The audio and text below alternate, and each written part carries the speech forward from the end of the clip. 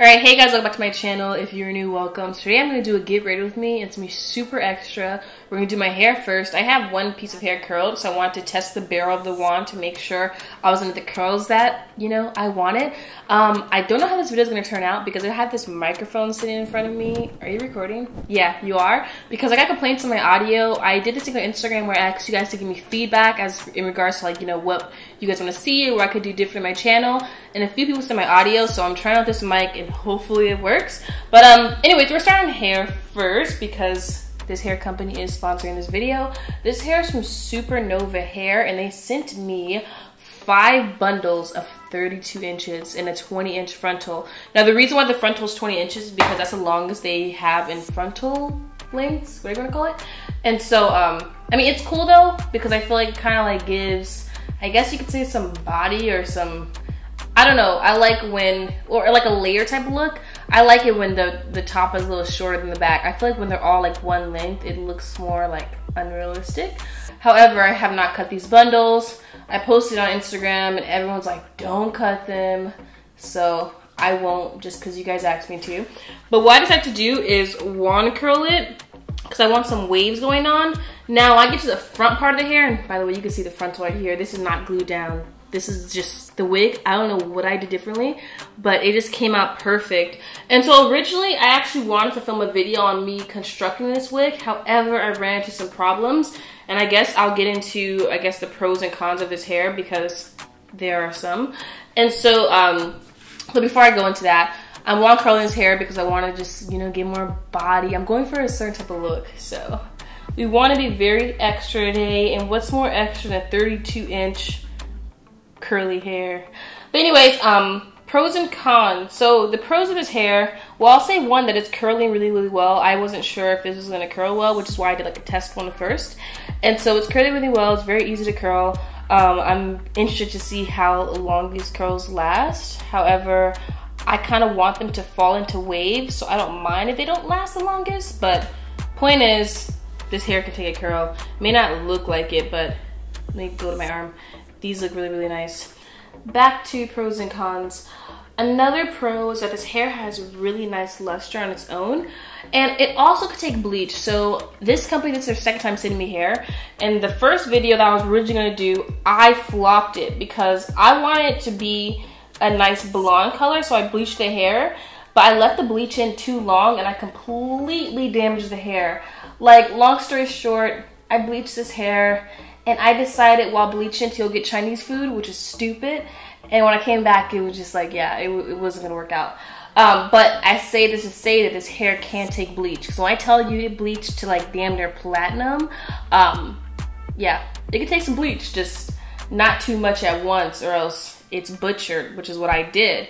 And so they sent me a second set of hair, and I was like, you know what, I'm not gonna bleach or dye it because I don't want to risk messing it up again. Not that I couldn't have done it differently this time around, but I didn't want to risk it. And so I just kept it in its natural color, but it can bleach, it can take dye. So cons, there's only one con that I've noticed that really, really annoyed me. So like I said earlier, my original plan was to make a video on how I construct this wig. And so when I construct wigs, I do this thing where I split the tracks, and that makes the wig lay flat. Now this wig is laying flat, but I'll explain how I did that. And so I like to split the tracks. At first I used to split the tracks only at the very top, and splitting the tracks, so you have a track and you just get like a little blade or even a knife and you just cut it, because usually tracks, they'll be single wefted, but there's like 2 pieces to them, and I prefer doing that because I feel like you get more hair, it lays flatter, I love doing it. And so I've learned recently that I like splitting the tracks all the way through their entire wig because I just feel like it looks really, really natural that way. And so I tried to split these tracks. Now these wefts, I'm not a fan of how they were constructed because I feel like they were almost sewn together too tight. So that's a plus because that means you get less shedding. When the weft is constructed really, really tight like that, the hair typically won't shed on you. However, it's not a plus when you want to split them. And so the tracks themselves, they were sewn really, really tight together, and they were pretty, for lack of a better word, they're kind of stiff. And so I kind of struggled with trying to work with them. Like, they were easy to work with, but they were just more on the stiffer side. And so when I got to the, ooh, come off the wand. When I got to the top part of the hair, I was able to finesse it, and I was able to split one of the bundles. So I was able to, like, pretty much, usually when I split tracks, I like to run the blade straight through, just through and through, super easy.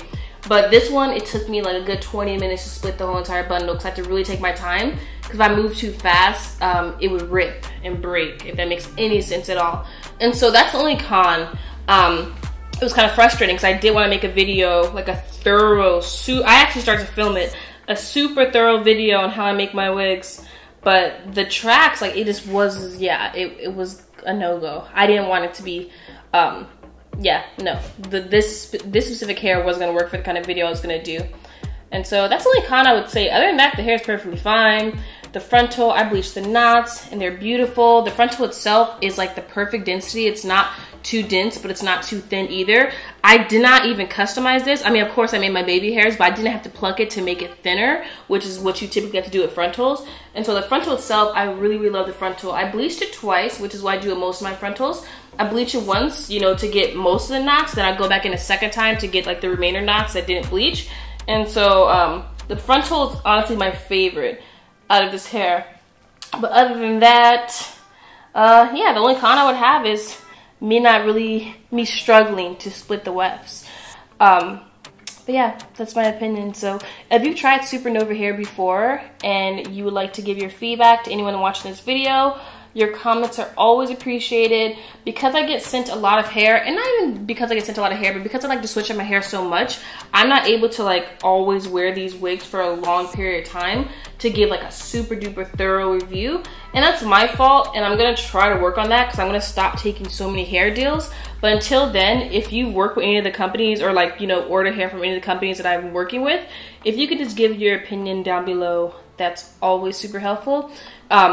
Because I mean, yeah, some of me want to buy this hair and may want more than just my opinion. So like I said, if you have an opinion on this, comment down below. And so I'm gonna keep wand curling this hair. I'm gonna speed this part up because I don't want this video to be super long, but then again, it's a get ready with me, so it's okay for those to be long. But I'm just gonna hurry up and do this because I don't want to be forever. I can't wait to be done. I feel like it's gonna be really, really pretty. Then I do my makeup. I'm gonna force myself to step outside of the box for a makeup look, you guys. And so I have good feelings about this look for sure. All right, so I'm gonna just continue to wand curl this hair, and then I'll check back in when I'm done.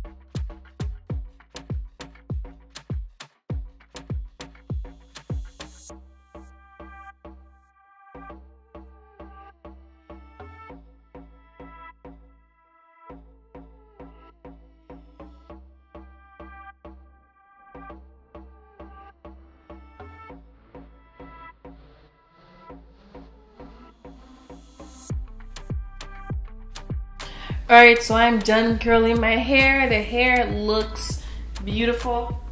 Like, ugh. Look how pretty that looks. Look at it.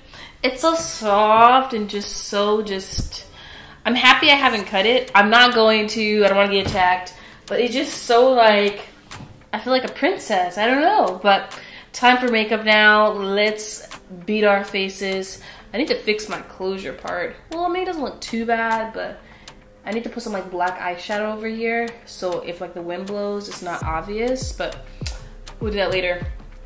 All right, so someone's lawn mowing outside. That's so annoying. Anyways, to prime my skin, I'm gonna use this Fenty Beauty Primer. Focus camera. One of my favorite primers. And I'm going to just rub that all on my skin.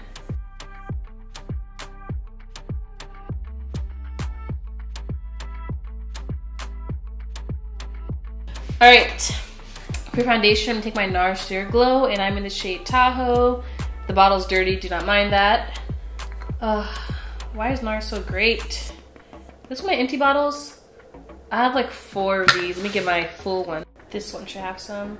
I know I should probably throw, is this my other empty one? Oh my God. I know I should probably throw away the empty ones. I don't feel comfortable throwing away things that are NARS because I really value NARS. I know this one's crazy, but I just don't want to throw it away. I know what I could do. Duh. Just use a stick. Obviously, we're gonna get our money's worth.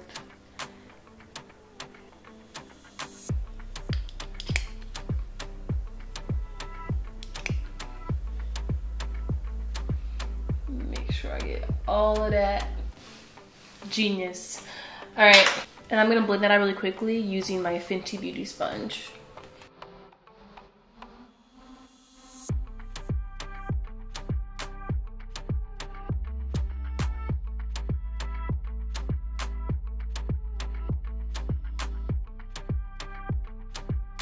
I'm feeling flawless already.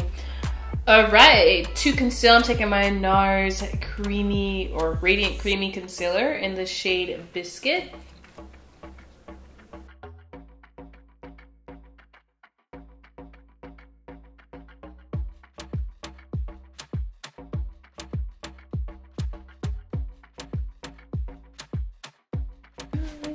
And I'm gonna blend that out using my Morphe sponge.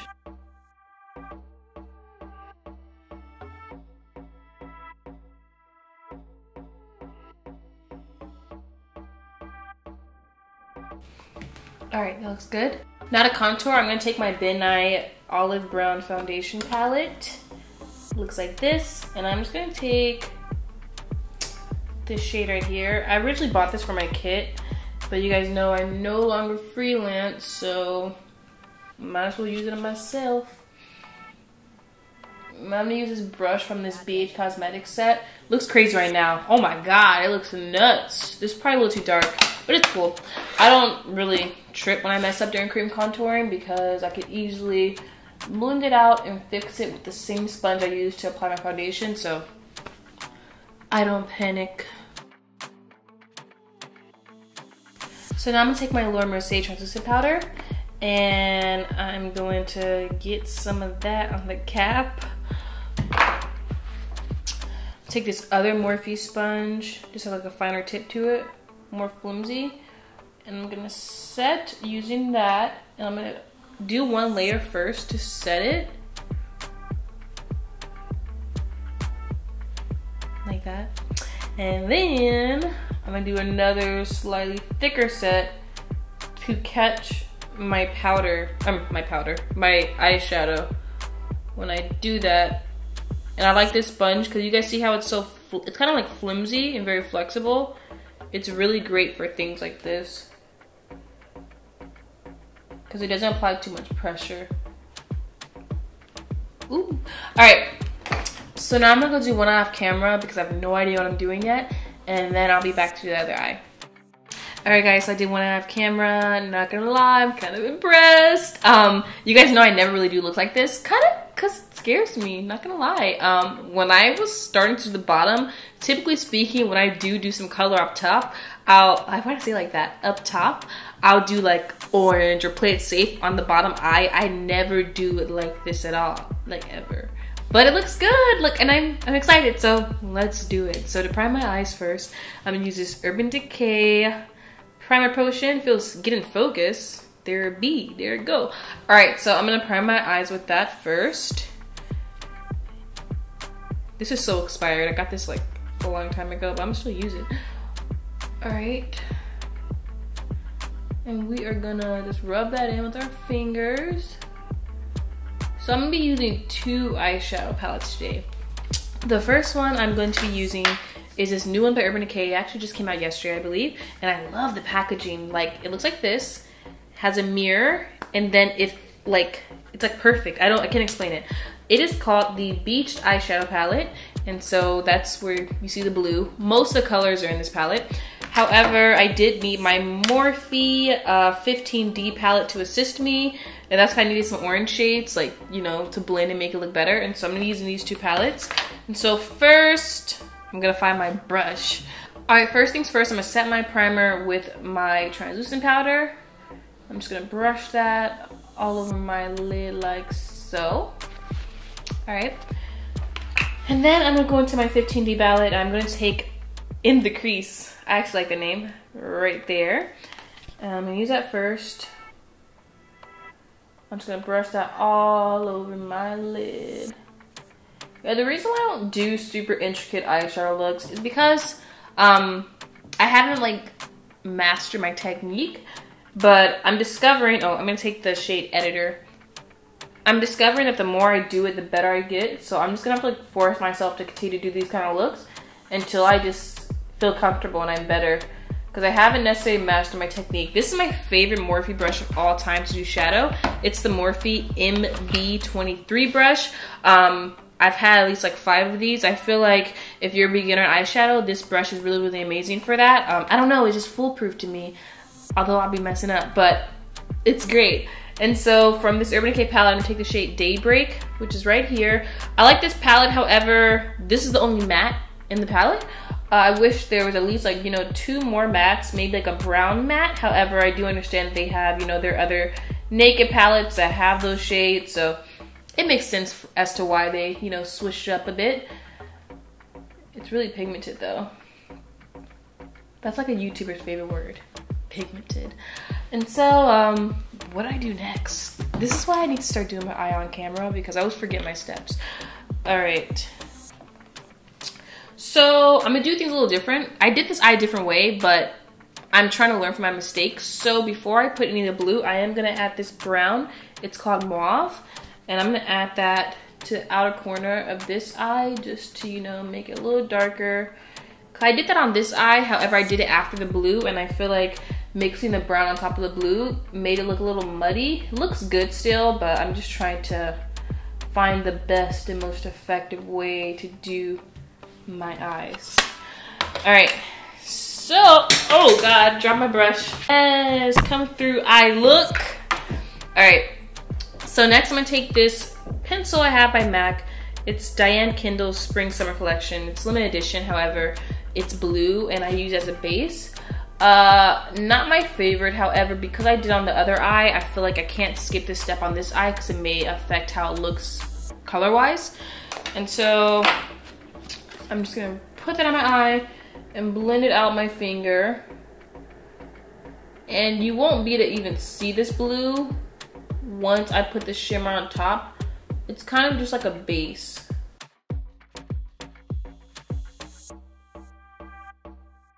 It's not really the neatest product I've used. Now I'm gonna take this flat brush by Mercier. It is the Cream Eye Detail. Now I'm gonna take the shade Plunge, which is this darker blue. And I'm gonna, ooh, the little sticker on this palette is actually still on. Let's rip that off. And I'm gonna pack that on top. I use a brush first. I'm gonna go on my fingers soon. Okay.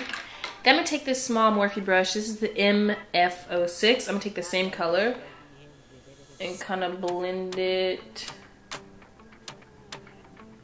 upwards and kind of fuse it with the first few colors I used so the line doesn't look harsh, if that makes sense. Then I go back in with the first Morphe brush I used, which was the MB23, and just blend that all together. I'm really working on my blending. And then I'm going to take the shade Double Dip with my finger, which is like a slightly lighter blue. And I'm just going to pack that onto my lid. Like so. Super easy, right? And then what I do next, I remember what I did. what brush did I use? So then I took this Mercier brush. This is the smudge brush, and I'm gonna take the same liner that I used as a base earlier and put some down the brush. And then I put that underneath, well, kind of on my waterline, lower lash line. And I brought it all the way in. Typically, I get scared when it comes to this kind of thing. I have to like close up my eye, but it looks really good. And blue eyeshadow is trending right now, so that kind of inspired the look, especially when I got the Urban Decay palette. I was like, I'm gonna just do some blue. This looks so nice.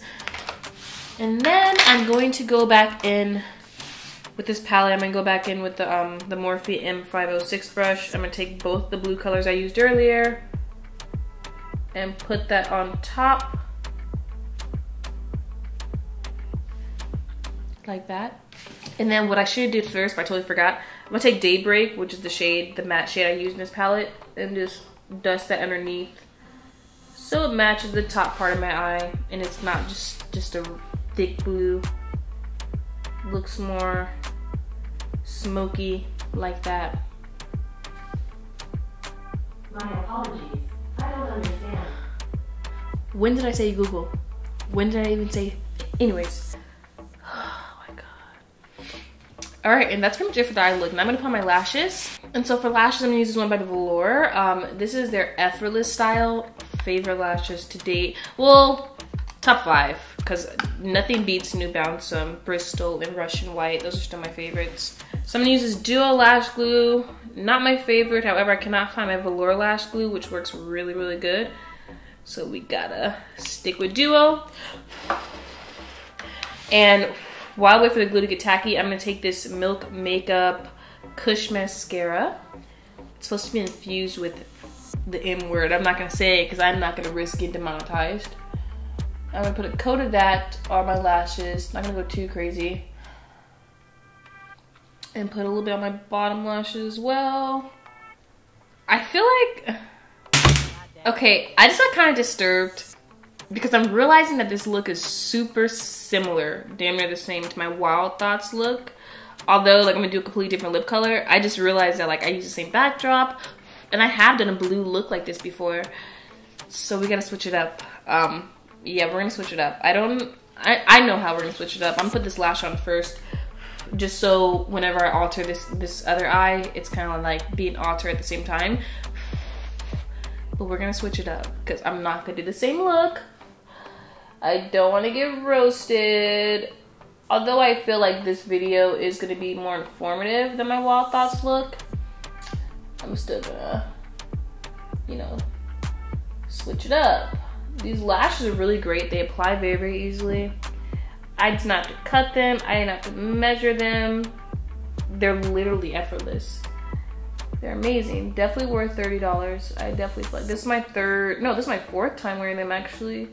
So I'm gonna get a lot of uses out of these. This is like my fourth time wearing them, and they still feel brand new. They still look good. I haven't had to clean them or wash them yet. So that is a plus. That looks pretty. All right, switch up time. All right, so I'm gonna take this Voss palette. I'm not gonna show it because, well, I'm gonna show it, but one of my shades broke. And I'm gonna go in with this shade right here. This like greener shade. I'm gonna see what that does to see if that makes a slight difference. We just need a little something to make a little difference. I'm gonna put that on the inner corner of that.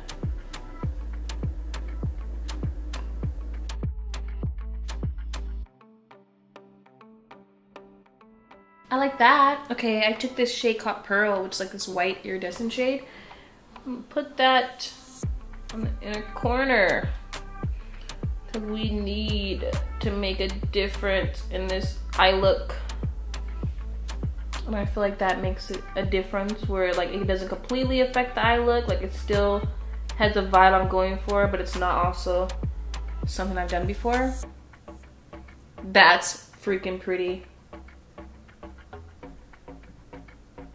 Got all over my lash band, but I'll fix that later. Yeah, that's pretty. I like that. Okay, that works for me. All right, now time to finish the rest of my face. All right, I want to try to hurry up because I want to.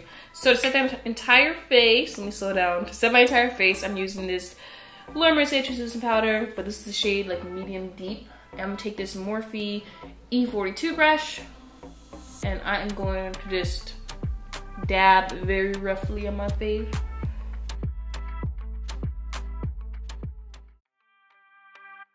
Do you guys see how when I dust the powder away, I'm not even done yet, but you see how it doesn't look bad, doesn't look cakey? It's because the trick I did earlier where I did one layer first. That way, so I feel like when you set underneath your eye and you're essentially baking, when you start off with one thick layer, when you just press it, it's sticking to the foundation. Versus when you set with a thin layer first and then you put powder on top of that, the powder you put on top of that is no longer sticking to your skin, it's sticking to that first layer of powder, which makes it easier to dust it off, which is why I do what I do. So yeah, take this Sigma Tapered Face F25 brush to really get underneath my eyes, make sure it's all dusted away. So to bronze, I'm gonna take my Tarte Hotel Heiress, which is like my go-to bronzer.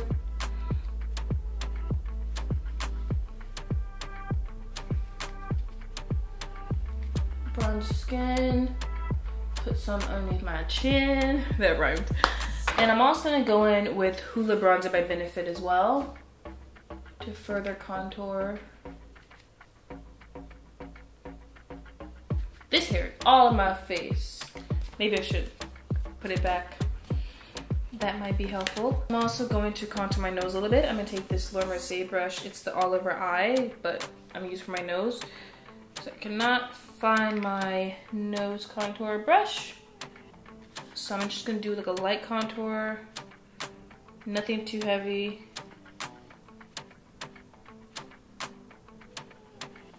Just define my nose. I'm also gonna define my Cupid's bow.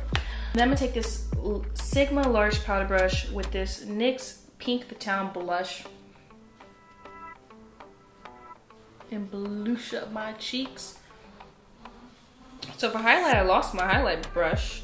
So I'm gonna use Whisper Guilt by MAC. I just got it, it's brand new. And so I'm gonna do a little brush of highlight first, and then if I want some more after I set my face, I will add more.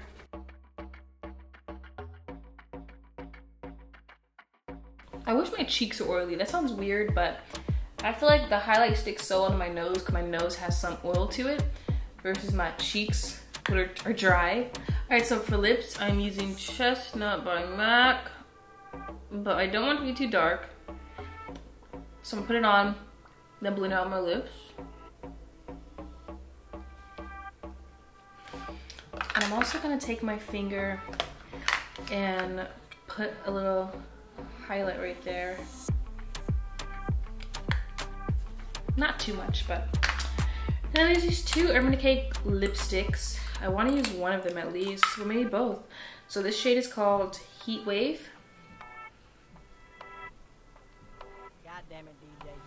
It's a bronzy orangey shade. Use a little bit of that. And then there's a shade called Tower 1. And it doesn't show up too much because I swatched it on my hand, but I feel like it'll make a slight difference.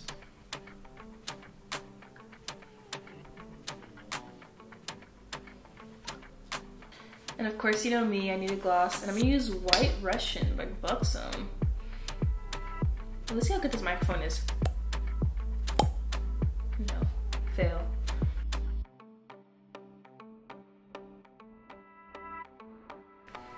I love mixing colors. I don't think there's ever been a time where I just use one color. That looks super nice. Okay, so now set my face using this MAC setting spray. It's a Fix Plus Pinklight. Has a nice little shimmer to it.